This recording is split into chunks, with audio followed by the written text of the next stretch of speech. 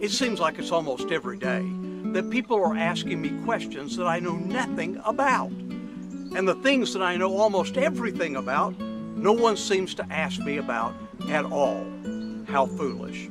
I'm not going to ask my garbage collector a legal or financial question, nor would I ask a financial advisor or a lawyer about my garbage pickup. When it comes to the ultimate questions of life, we do well not to ask others, but to ask God. Who am I? Where did I come from? What is my basic problem? And where am I going? The Word of God contains the answers to all of these probing questions. And we do well not to take to social media or take a stroll down the street, but to ask God and consult His Word about those questions. And that's today's 60-second sermon.